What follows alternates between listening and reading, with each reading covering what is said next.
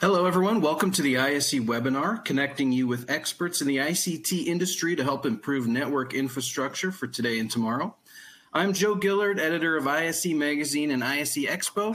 Thank you for joining us today for our ISE webinar, Homes Passed to Homes Connected, selecting the right OSP drop cable for the job. We're presented in partnership with HFCL. So before we get started, please remember to renew or subscribe to ISE Magazine to stay informed and get your own copy, print or digital. Just click on the information tab or go to isemag.com/subscribe. Today's webinar is sponsored by HFCL. HFCL is a leading technology company specializing in creating digital networks for telcos, MSOs, enterprises, and governments.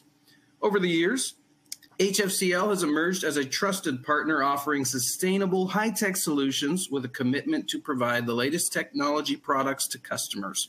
Their strong R&D expertise, coupled with their global system integration services and decades of experience in fiber optics, enable them to deliver the innovative digital network solutions required for the most advanced networks. Now, let me tell you just a little bit about our presenter today. Dr. Peter A. Weimann is CTO of HFCL's Optical Fiber and Cable Business Unit, currently based in Atlanta, Georgia. His responsibilities include leading product and process development for optical fiber, optical cable, and connectivity products within the HFCL group. He has over 25 years experience in the fiber and cable industry, starting as a materials development engineer with Lucent Technologies Bell Labs in Norcross, Georgia. His technical work has included development of new materials for optical cables, design of cables for outside plant, FTTH and data center applications, and evaluation of the cabled performance of novel optical fibers. He has been granted 56 U.S. patents on optical fiber cable technology. Dr. Weimann holds Bachelor of Science degrees in Materials Science and Engineering and Organizational Management from the University of Pennsylvania and a PhD in Materials Science and Engineering from the University of Minnesota. We recommend you view the webinar in full screen mode for the best visual quality of our presenters' slides. You can do this by clicking on the two outward arrows at the top right corner of the slides. The information tabs at the top of your screen will allow you to find out more information about our speakers and sponsor. To receive a copy of the slides from today's presentation, you will find them behind the Event Resources tab located just underneath the Ask a Question area on the left side of your screen, and check the Event Resources tab for additional documents.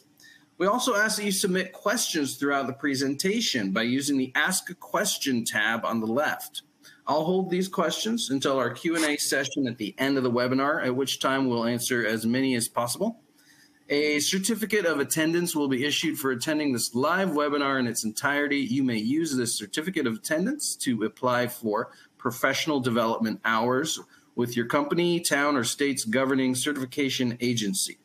A link to download the certificate will be emailed to you at the conclusion of the webinar. Now, I would finally like to hand the webinar over to our presenter, Dr. Peter Weimann. Thank you, Peter. Thanks, Joe, and good morning, everyone. Good morning, good afternoon, good evening, depending upon where you are in the world. One thing before I get started, I second Joe's recommendation to subscribe to ISE. The January issue is just out. There's some really good stuff on the economic outlook for 2024. Always interesting stuff when the new issue comes out.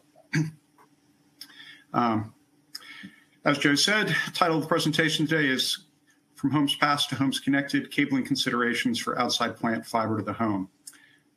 Before I get into the meat of the presentation, just want to elaborate on Joe's great introduction of who HFCL is. We're new here in North America. We've only been active in the North American market for a little bit over a year, but as a company, we've been around for a while. The picture on the top left of the slide is our manufacturing campus in Hyderabad, India, in South Central India. It's actually an out-of-date photo. It shows our original draw building and our cable plant at that campus. Actually, if I had a current drone picture right now, it would show that the size of the fiber draw building is more than doubled. We are expanding our fiber draw capacity from 12 million fiber kilometers a year to 34 million fiber kilometers a year by the middle of next year. Company's over 37 years, started out as an engineering, planning, and construction company building telecom networks in India, but has backward integrated into cable and fiber technology, regional offices, 7 countries around the world. We've sold our product in over 60 countries worldwide. We have 5 different manufacturing plants across 4 sites in India. And our cable capacity right now is quite large, and we're expanding that by the middle of this year as well across our 3 cable factories. Quick overview of today's presentation. First, we'll review the current state of FTTH here in North America, do a brief review of PON topologies for FTTH distribution, and then discuss the meat of the presentation is going to be design considerations for selecting drop cables for the home or business connection. And the 2 critical questions to ask are, what's the right of way? How am I going to get there? And then how will the drop be terminated, both at the distribution end and at the subscriber end?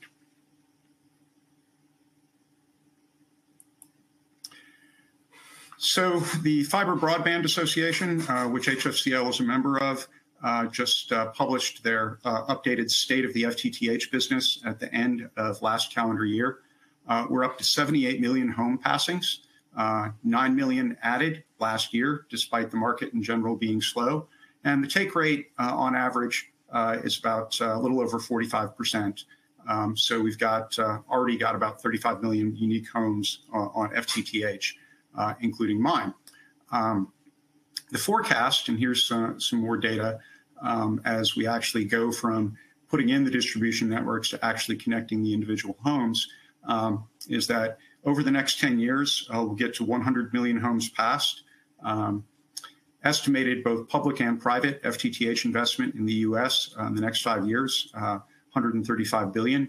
And on top of that, this isn't just the U.S. This is North America and Caribbean. Significant expansions planned in both Canada and the Caribbean. When the service providers talk about their FTTH plans to Wall Street and others, the metric that's been used for about 2 decades now has always been homes passed. I always talk about homes passed, and that's necessary to get where you want to be in building an FTTH network, but it's not sufficient. When you pass a home, you've spent a lot of money to build a distribution network, and you have an opportunity to win the press release and win your quarterly conference call with Wall Street. And here's 3 examples from last year.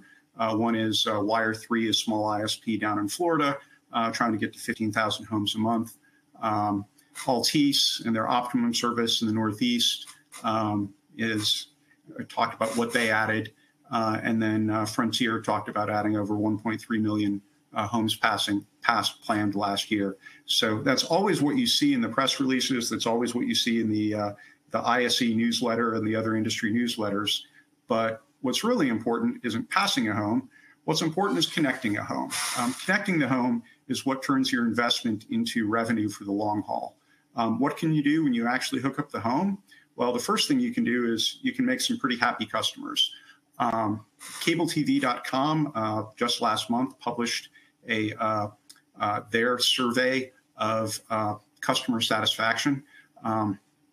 And the most satisfied customers were either FTTH or wireless. Starlink actually did pretty well, but I suspect that's because the people who are going to Starlink are going from DSL or no connection at all to having a reasonably fast broadband connection, though not as fast as what you can get from an MSO or from fiber.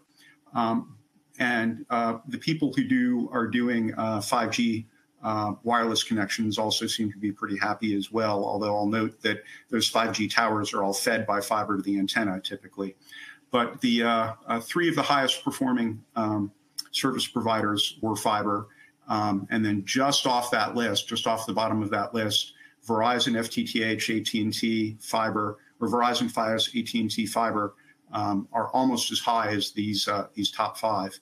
And interestingly, all of the telcos providing fiber have better customer service ratings than the MSOs. The highest of the MSOs was Spectrum at 64%.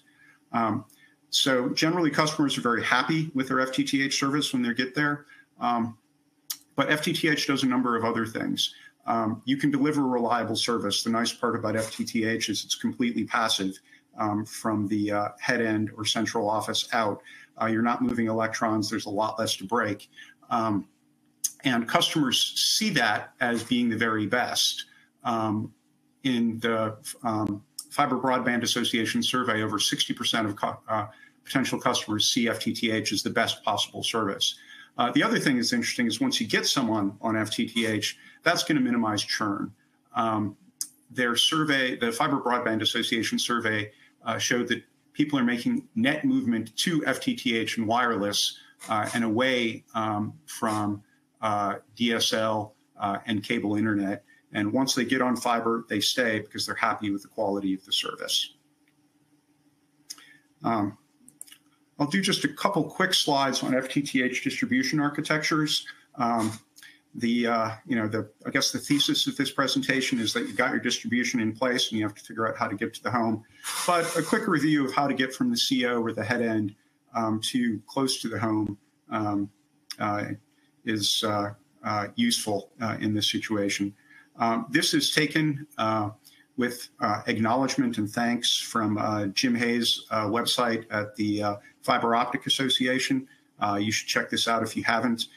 There's some really great resources on that website and educational resources. And rather than reinvent the wheel, I tip my hat to Jim as I borrow from what he and his team at the FOA have put together. A lot of the original FTTH architectures were so-called home run architectures, where there was a dedicated fiber all the way from the CO to each premises. You'd run a multi-fiber cable to a splice point out in the field, and then connect the individual fibers to the homes or businesses. What's become much more common is so-called centralized split, where you run a cable connecting the central office typically to a splitter cabinet out in the field, and then typically you'll add up to a 1/64 split in the end, usually a 1/2 at the CO and then a 1/32 in the splitter cabinet. And then from that, you'll connect each of the individual premises. Although if you're going with a very short reach, sometimes you can do the split in the CO itself.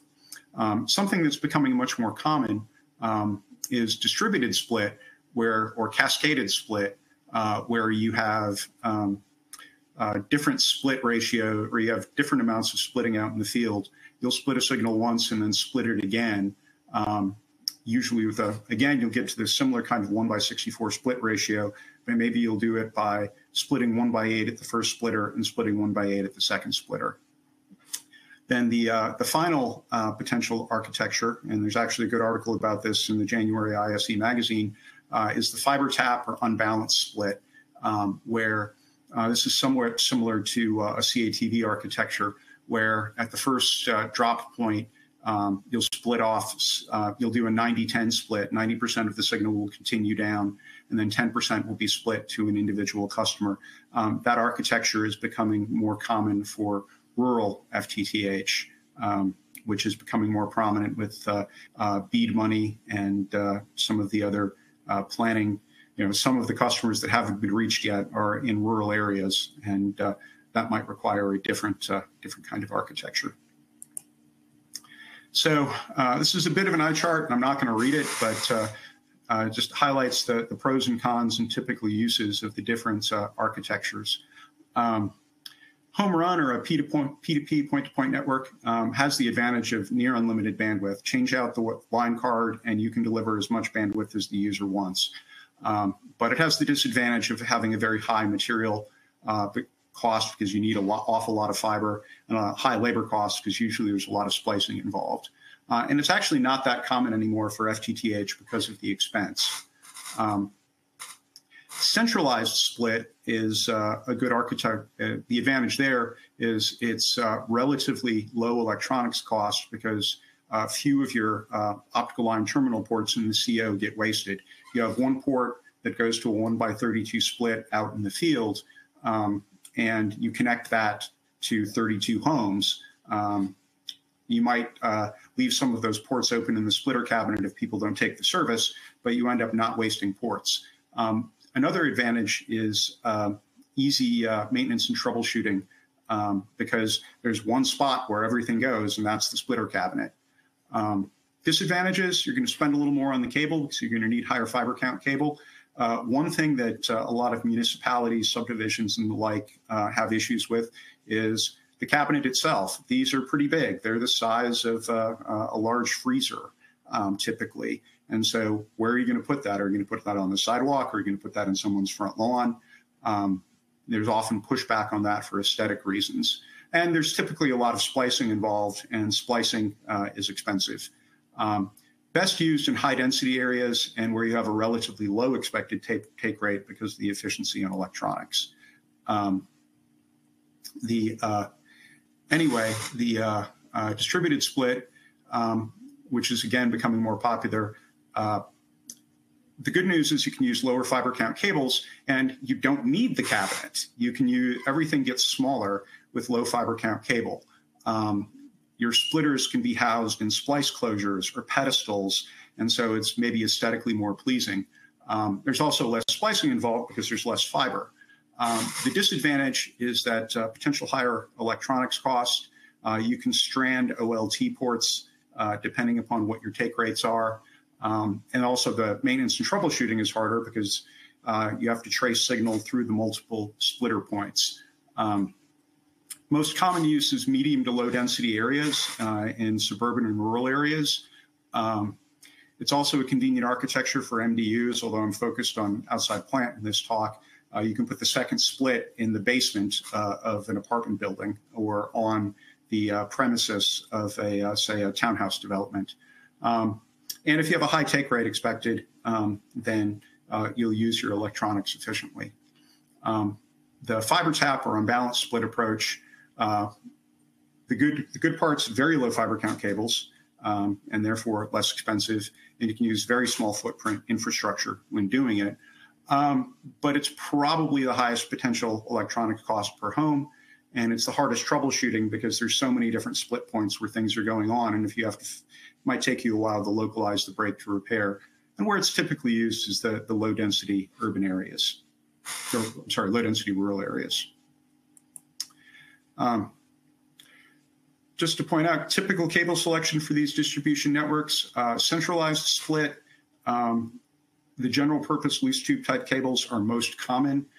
Flat ribbon may also be used, although typically in centralized split, your distribution cable will hit multiple splitter cabinets. And so the loose tube might be a little easier to work with because it's easier to do mid-span access. You can access one tube or two tubes at a time rather than doing the whole cable.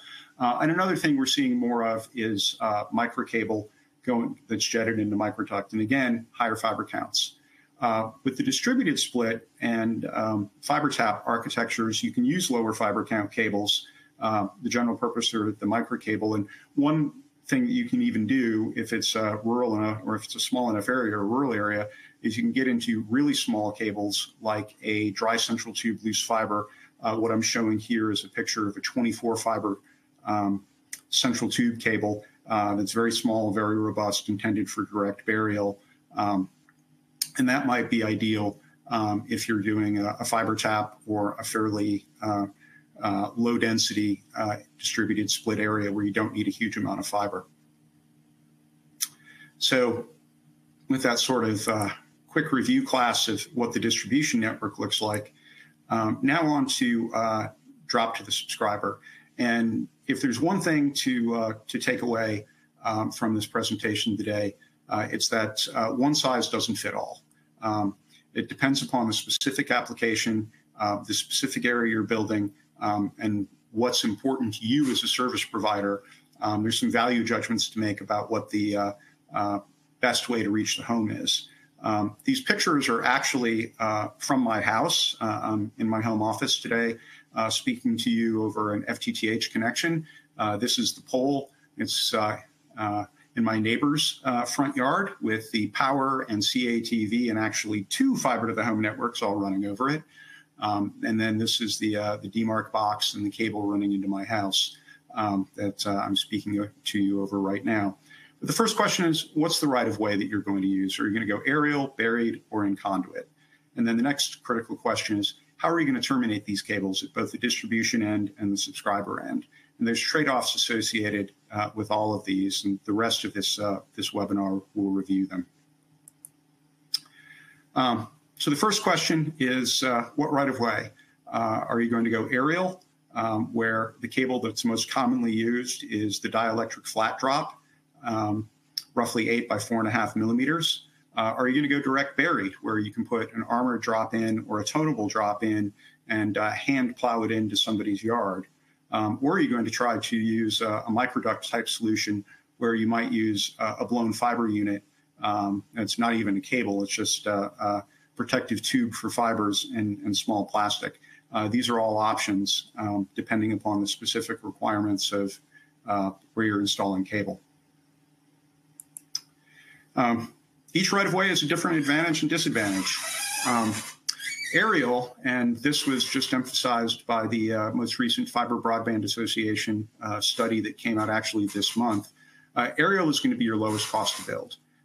Right now in the US, building aerial is less than half the cost of underground, based on the most recent Fiber Broadband Association study that came out last month.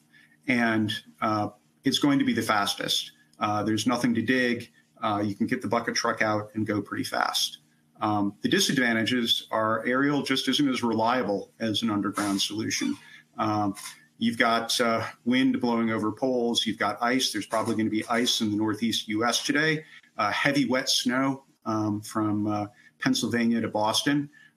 Trees fall, branches fall. That actually a tree fell in my front yard and took out my drop cable in 2020 or 2021. In more rural areas, you run in, and suburban areas, you run into squirrels and birds that can damage the cables. And occasionally, you even have people taking a shot at a bird on a wire and causing shotgun damage. And then aesthetics are sometimes a concern, especially in sort of planned subdivisions. People may not like the pole infrastructure. They may want everything buried because it looks nicer. Direct buried does have the advantages on once you get it deep enough, it's going to be pretty much resistant to weather, and the aesthetics are going to be better because everything's going to be hidden. It's going to be higher cost, and if you direct bury the cable, you're going to have some potential issues with burrowing animals like gophers and moles and the like, and also vulnerable to damage from dig-ups and cuts.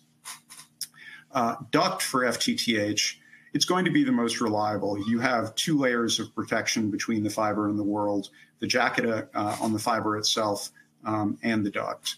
Another advantage of having a duct is you can do a rip and replace. You can pull out the cable that's in there and install another one by jetting or pulling or pushing. And of course, the aesthetics are good. But it's going to be the highest cost. There's 2 passes. First, you've got to put in the duct, and then you've got to come back in and put in the cable. In many cases, it may make the most sense to do duct if you're doing something that's truly greenfield, that you can put the duct in before the sod gets laid in a new subdivision, for example. And it is, just because it's reliable doesn't mean that it's bulletproof. It's still vulnerable to dig-ups. It's still potentially vulnerable to animal attack.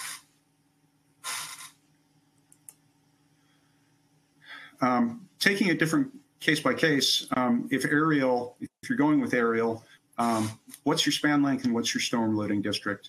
The picture on the left is the NESC heavy, medium, and light loading districts across North America. Again, the dielectric flat drop shown on the upper right is the most popular cable for aerial, and the reason for that, one of the reasons for that, is that you can get a really long span length, up to 100 meters in NESC light, in a pretty compact package with this cable. And those span lengths, even in heavy, are typically enough to cover almost every possible use case for aerial installation. But there are options. There are round dielectric drops available that are smaller and don't have the stiffness and preferential bending of the flat drop. I've heard people tell me I love the flat drop. It's almost indestructible. And people tell me I love the flat, or I hate the flat drop. It's too hard to bend, too hard to work with. So a round drop could be an option if you find that the stiffness of the flat drop is too much, but the span length isn't as high. It's going to be, depending upon the loading district, anywhere from 1/3 to 1/2 the span length. On the other hand, a round cable has the advantage of no preferential bend. Slack coils will be much smaller. Reels will be much smaller. Weight will be smaller. So if you are in a situation where your span lengths aren't that high, a round drop might be a legitimate option to consider. One of the reasons for the popularity of the dielectric flat drop is the wedge clamp shown on the right. That was originally developed for copper telephone drop, the so-called flat A-drop type copper drop, which actually my house had connected to the street when I moved in 2000. The clamp I happen to show is the Diamond Sachs wedge clamp, which is now made by PPC and has been around for over 50 years. And it's very reliable, very easy to use. People are familiar with it, and this flat drop is compatible with it. The round drop, you can't use the wedge type clamp. You'll have to go to something like the formed wire dead end clamp I show on the right. Those clamps are a little bit more expensive than the wedge clamp, but with the reduction in material and the advantages of working with something round that's a little easier to bend, for an individual situation, that combination might be a better choice. Next, moving on to the buried right-of-way, questions you have to ask are, do you want to make sure that the cable is locatable or tonable, or do you want to go with an armored cable? There are choices again here. You certainly want to be able to find the thing after you put it in the ground. And I showed pictures of flags marking where the cables are and someone using a test device to locate where the cable is before people like the guys in the lower left come in and dig up your yard to put in a sprinkler system or put in a new water line or that sort of thing. Another concern about merely using tonable or going with armored is animal attack. The picture I show in the sort of middle bottom, that's the Plains pocket gopher. Back when there was still the USDA could still do animal testing of cables, that was the reference animal that was used to test the rodent resistance of cables. They chew, they wouldn't eat the cable jacket, but they chew anything. If they don't chew, their teeth grow too much and they actually starve. So they have to chew to keep their teeth wearing down, like rabbits and other animals. If you're in an area where there's wildlife like that, you might consider a steel armor drop like the one on the lower right. It's bigger, it's heavier, but a piece of formed steel around the cable core is going to be the most robust thing against animal attack. But you might also go as an alternate. What's commonly used is you can bury a flat drop that has a copper wire that's attached to the main cable by a web. So if you're less concerned about animal attack, the copper wire could have lets you find the cable. And it also, that figure eight structure has the advantage of with the dry armor drop, when you touch the house, you're going to have to bond and ground that cable. And that's going to take more time and cost more money.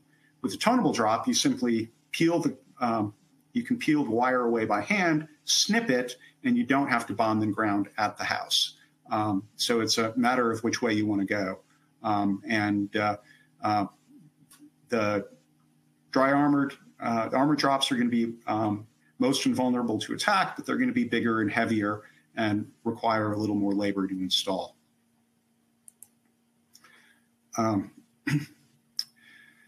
One thing we did to try to illustrate how tough these cables are is I went to the folks in the lab and said, let's test some of these guys to failure. Let's really destroy them and compare what the standards say to what these cables are capable of doing. So we did abusive test to failure of the crush resistance and impact resistance of typical buried drops. The first one we did was the dry armor ground drop. The American National Standard for Drop Cable, ICEA 717, requires that you expose the cable to 100 Newton, which is about, I'm trying to do math in my head, about a 20-pound crushing load over, or a 200-pound crushing load over a 4-inch wide plate. You do that for a minute, and then you back off, drop the load to half that for 10 minutes, and then measure the signal loss. And the signal loss can't be more than 0.4 of a dB at 1550. So I said to the guys in the lab, let's test this sucker till it breaks. We were able to take it up while measuring attenuation up to 600 newtons per centimeter, which is 12 times the industry standard load with low attenuation. When we went up to 800, we broke a couple fibers. So it'll do 12x the industry standard. It won't do 16. But these are very tough little cables. And the standard, the standard's there. It sets a minimum baseline, but these cables can go well beyond that standard. And there's a picture of it. There's a little bit of imprint of the crush plate on the cable, but it's intact. The flat drop is even tougher. It's got two big rigid fiberglass strength members where the round drop has fiberglass yarn reinforcements, and the two strength members almost act like the supports on a bridge, the struts on a bridge carrying the load. So we were able to take this one up to 16 times the industry standard load with low attenuation, and we barely failed in one fiber at 20 times the industry standard load. And you can see from the picture with the flat drop, it barely even notices the crushing load is there. Then in the spirit of, let's see where these things fail, and also when you have a lab, it's kind of fun to try to break things. We did abusive impact testing of the same cables. The requirement is you hit the cable with impact energy of 2.9 Newton meters at 3 different spots, which is you drop a weight from a 1 meter height in 3 different spots. The jacket can't crack, split, or tear, and same attenuation requirement. So for the 12 fiber dry armored round drop, we were able to go 2x the industry standard load. We actually had attenuation at 2.5x the load that was unacceptable, and we went to about 3x the load. We actually broke some fibers. But, it's taking a pretty severe impact event, as you can see in the picture in the lower right, and handling it. Where's my mouse? There we go. And again, the tonable flat drop is super tough with its 2 fiberglass rods next to the tube. There, we were able to go all the way up to 20 newtons per centimeter and get passing attenuation and no cracking of the jacket. At 5 newtons, you couldn't see that anything had happened. After 20, you'd see deformation of the jacket. We actually went all the way to 40 newtons per centimeter and had passing attenuation, but we started seeing jacket cracks beyond 20. And they weren't much, but it's you could argue, kind of look like a small split or tear after 20. So these are extremely tough cables if you put them in the ground. They do have decent resistance to, they're not perfect, but they're going to be resistant to dig-ups to a certain extent. They're pretty strong little cables.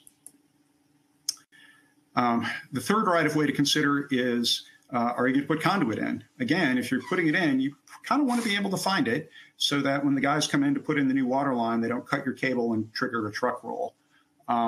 There's 3 different ways that you can find your conduit. One is you can put in plain plastic conduit and then put a tone wire with your drop cable.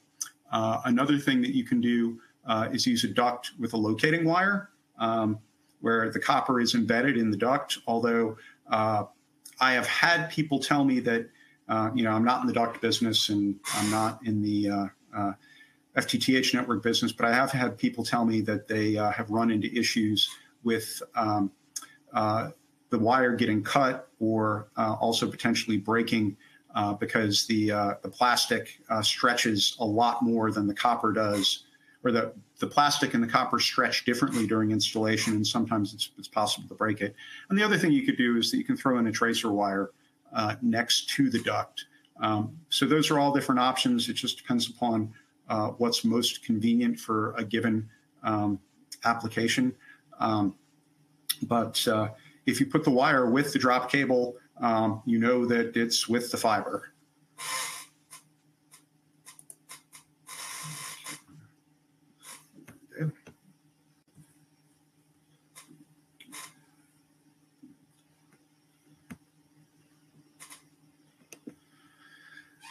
Then once you have the conduit in ground, how are you going to get it in there?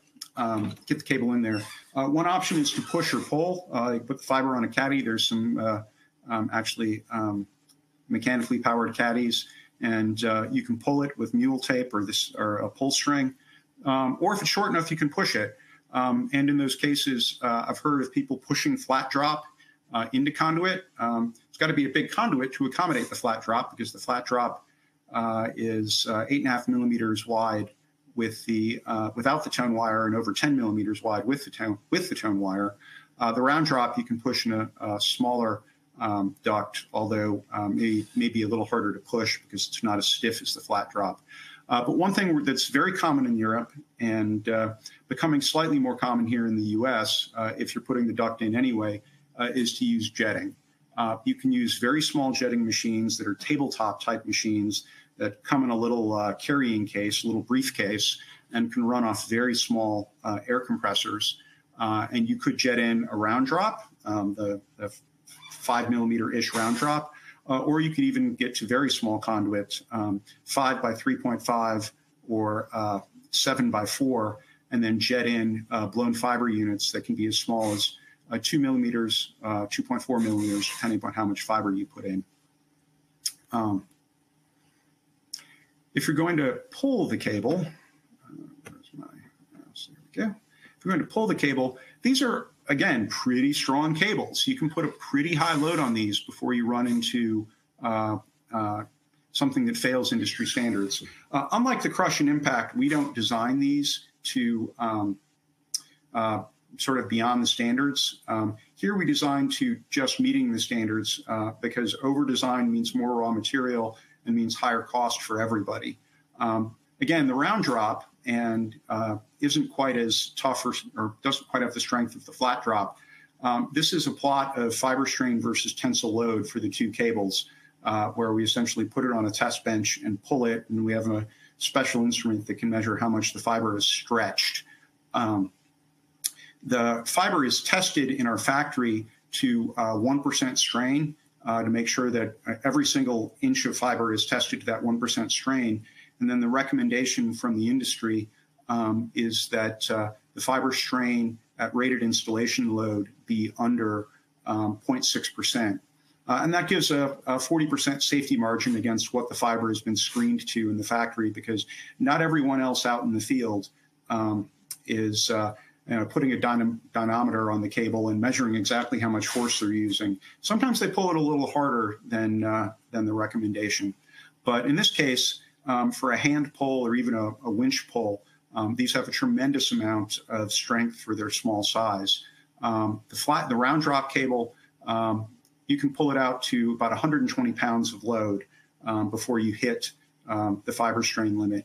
And the flat drop, by the nature of what it is, it's got much more strength member in it. The official rating for this cable is 300 pounds, but you can pull it out to about 350 before you hit the fiber strain limit. Or you can pull it, to about 325.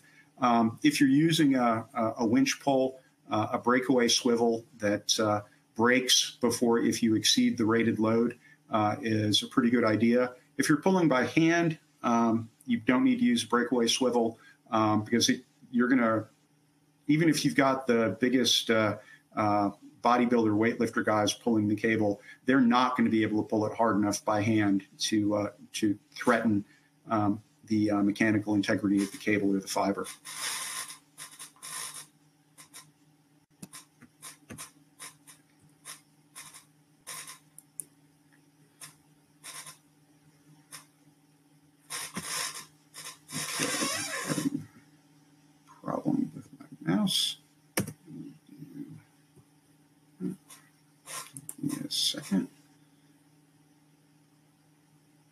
Okay. Last potential option is jetting. We have a jetting test track at our facility in Hyderabad, India, shown here, and a Plumataz Ultimaz E25 battery-powered small unit. And we have a number of different blown micro units that work in this application. Here's an example, actually, of something we did last week.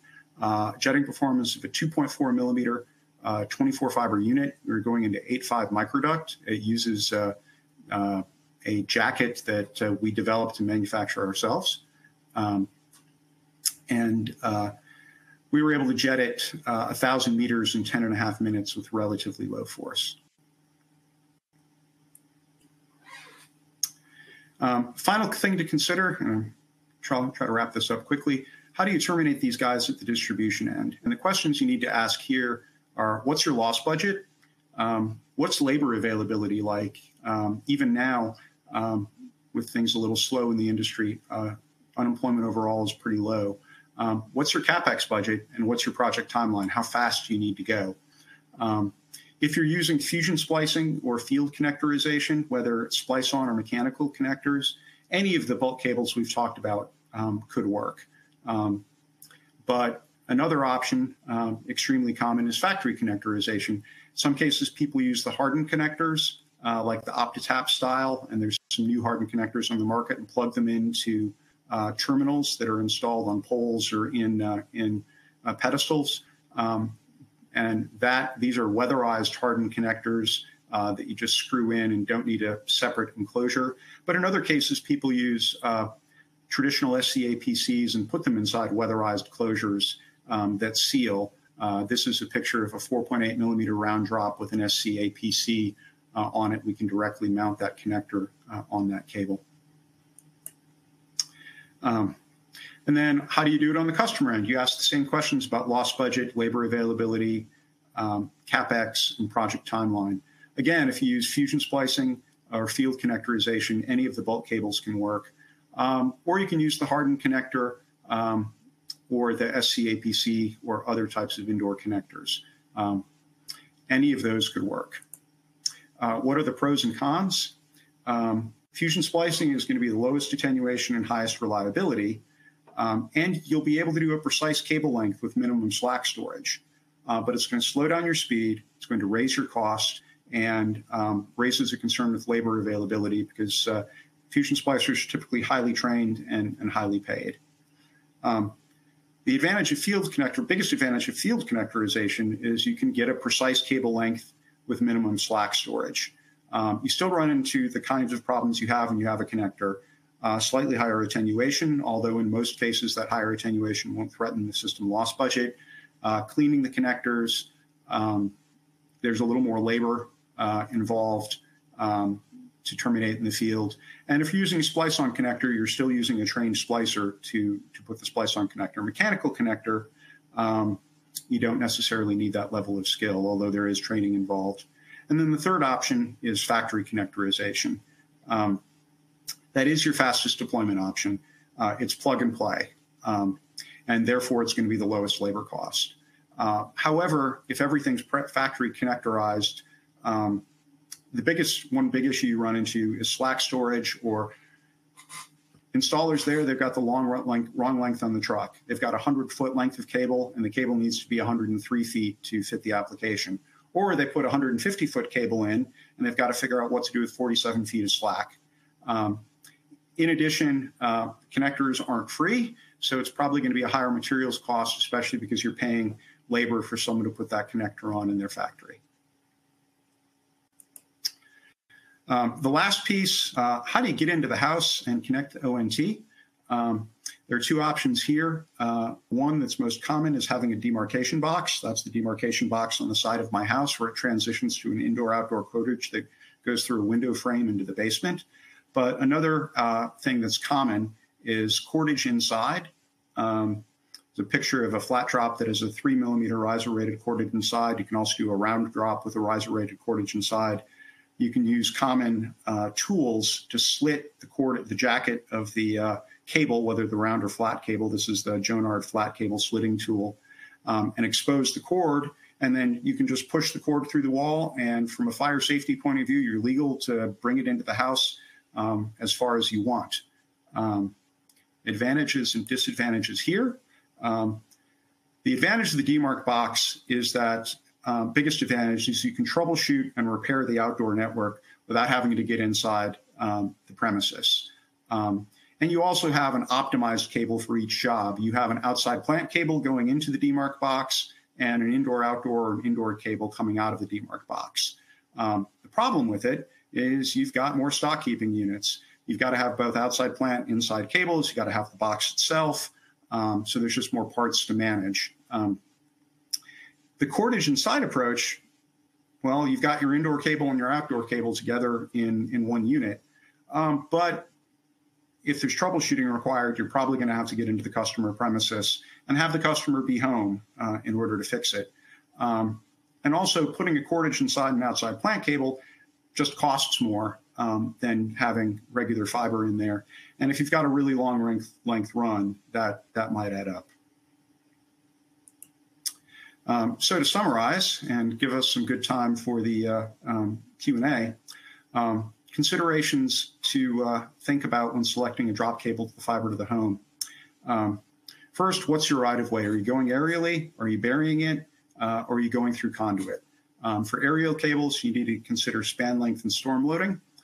For underground cables, you have to think about how are you going to find it and how rugged does it need to be for the specific environment. Termination, the options include fusion splicing in the field connectorization, and factory connectorization. You need to think about your system loss budget, what labor is available and what their skill level is, what your CapEx budget is, and what the project timeline is. Do you need to be fast or do you need to minimize costs? Those can be a trade-off. And then the final thing to consider is how do you actually get inside the home with the cable? Do you use a demarcation box and transition to an outdoor-indoor cable, or do you use a cable that has the inside plant cable inside? Final slide about HFCL. We do stand ready to be your low fiber count cable partner. We offer drop cable solutions for any right-of-way. All of the cables I showed pictures of are cables we make and offer in the North American market. We offer everything with the optional tone wire construction for location. We can offer the cables with 250 micron fiber for fusion splicing, 900 micron fiber for factory or field connectorization, or 3 millimeter cordage to go inside the house. We offer fiber counts all the way up to 24. We're willing to customize color, size, added tensile strength is something that we specialize in. We are focused on this business. We have 24 manufacturing lines across our 3 factories dedicated to making FTTH cables, world-class G657 and A1 and A2 type fibers, and world-class quality. We try to deliver value for our customers. So thanks all for your attention, and I'll throw it back to Joe to manage the Q&A. Thank you, Peter. That was exceptional. I really appreciate it. We are going to open it up for Q&A. We do have plenty of questions down here, but I want to remind everyone to please write your questions in. There's still time, and we'll try to get to as many as we can. Some of you asked multiple questions, so we'll make sure we answer as many as we can here for Peter. Peter, I will start with this one here. And at any point, Peter, if you'd like to go through yourself and pick them out, if that's easy for you, let me know. But in the meantime, number 4 here, is there a direct buried or outdoor rated 2X fiber drop for open access solutions, MDU, garden style? Yeah, we can do a number of things for that application. It's actually pretty common in Europe. And right now we have a much bigger presence in Europe than we do in the USA. And I do work with the European market. So we can offer, for regulatory reasons, all the drop cables in the UK are 4 fibers. And so for an open access network, we could do a drop solution where we put multiple cordages inside, essentially a breakout style cable. If you want to reach individual, so we can provision extra fibers for open access, or we can do things like breakout cables if you want multiple cables to reach multiple premises in a garden style. Excellent. What is the maximum diameter of droop FOC and how many minimum fibers in droop FOC? Oh, I assume that means drop FOC. We don't make any, the biggest cable we make is a 9mm 24 fiber armored cable for direct burial. And minimum is, of course, 1. That's most common in the US. In a lot of the rest of the world, we go with more than 1 fiber for regulatory requirements, or sometimes people just want to spare. So, we do, again, everything from 2 to 9.5 and everything in between. So. Okay, we have a question about what about butterfly drop cable versus round or flat cable? That is a very good question. I did not talk about the butterfly drop. That is the world's drop cable. And actually, that's probably our largest drop product. We sell a lot of it in India. We sell a lot of it in the Middle East. We sell some in Africa.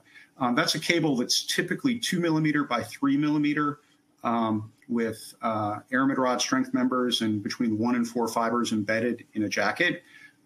There's an indoor version that's 2 by 3mm and an outdoor version that's roughly 5 by 2mm with a messenger wire.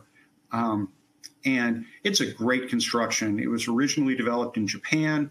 It's commonly used throughout East Asia, China, Thailand. It's the dominant drop cable in India. There's one problem with that cable. The span length is short, and that's why North America has been resistant to it.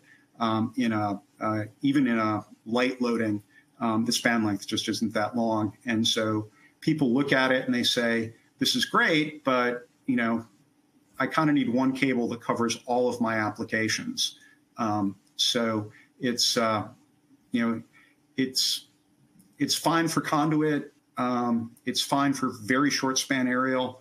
It's probably not robust enough for direct buried plowing. It's just not commonly used in North America because the span length, well, it's not commonly used in the US or Canada because the span length isn't long enough for typical for every application, and it's not robust enough to be plowed in. But I noticed the person who's asking is from Mexico. I am familiar with those butterfly drops being used in Mexico, where the density of homes is maybe a little bit higher. It's a great choice if this, maybe the best choice if the aerial span length is low, like really low. That's just been the one knock on it for North America. In a lot of rural areas, houses are located several spans or maybe more to individual hoses. The span lengths also exceed the maximum distance for flat drop and heavy loading areas. What are options other than placing strand and lashing a drop? That is the most common. I mean, the question is, how many poles do you have and how far are they apart? But, if it's NESC heavy and you are, more than about 50 and the poles are more than about 40 meters apart, you're kind of stuck with strand and lashing. There is an option that we didn't talk about here, which is you can go to an ADSS type cable, a low fiber count ADSS, but it's different than what we showed here. The ADSS cables are a little bit bigger, but that is something that could be an option. It's going to be a little more costly, but you've got a unique application. So. Excellent. And then someone asked, what do you see as the trend towards pulling the drop straight into the home versus terminating on an NID on the home?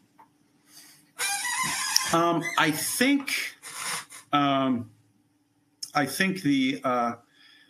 trend is to use the NID on the side of the house for the maintenance reason. Although many customers are pulling directly inside the house. So the nice part about the DMARC box is the technician can access it anytime in the event of something going wrong. And in fact, the benefit of the NID box or the DMARC box, had a big old hickory tree that fell in my front yard 2 years ago and took out the drop cable, and also took out the power cable. And to the credit of my service provider, we had internet before we had power. They had run a new drop cable before the power company even showed up. But all they had to do was replace to the demarc box. They didn't have to come into the house and run a new cable inside the house. They could just plug in, and if there had been just one cable, they would have had to get into the house, and it would have been a much more difficult troubleshooting or repair if it was just one cable coming straight into the house. So I think most people use the NID, but you know, it depends upon the specific environment. And if you're coming buried, or if you're coming, you know, then maybe you're going to have less with the issues with trees falling and ice storms, and maybe the going direct into the house is a little more attractive. Excellent. Well, Peter, if you were designing an FTTH network, what drop cable approach would you select? Really, and you know, this is kind of a design philosophy that we try to apply for everything, is survey where you're building and see what the infrastructure already is. See if what you can do to take advantage of the infrastructure that's already there. Is aerial as reliable as buried? No, but if you've got poles available, use them. And just when you write your business case, plan that you're going to have some repair and truck rolls. It will cost you less to build a network up front, and you know, yeah, you're going to have long-term maintenance costs. Build that into the plan. If it's a greenfield subdivision, put ducts in, because you don't have to argue about aesthetics. You know, one thing I've heard of and seen is MSOs that have coax and conduit are leveraging that conduit to do the drops, or to do fiber drops. They're essentially doing replacing or either replacing the coax with fiber or overbuilding with fiber to reach homes. So start with the infrastructure that you already have, and work backwards from there. Okay. Let's see. We have a question about what is the maximum span of butterfly drop FOC? We may have talked about that a little. Yeah, I have to look that up, but you know, it's on the order of, you know, I think it's on the order of like 10 to 15 meters in an NASC heavy type application. And I think that's really the knock on it. I think in a light application where there's no ice, again, I have to look this up to be sure, but I think it's on the order of about 40 meters, my recollection, which, you know, in a lot of the world is just fine. In the US, probably not good enough. So. Well, Peter, is there anything else you want to add? Anything at all? Anything you'd like to say before we close this out as a final note? Thanks everyone for your attention. You know, this is the Homes Passed are nice, but Homes Connected get you paid. And if you need help with that, we'd be happy to help out and consult, do whatever we can. Thanks all for the attention. Excellent. Well, it was such a pleasure having you with us today. So we really appreciate you spending time with us. Please continue to visit icmag.com for information on upcoming webinars. Thank you everyone who came today for taking the time to invest in your professional development. And I hope you all have a wonderful afternoon. Okay.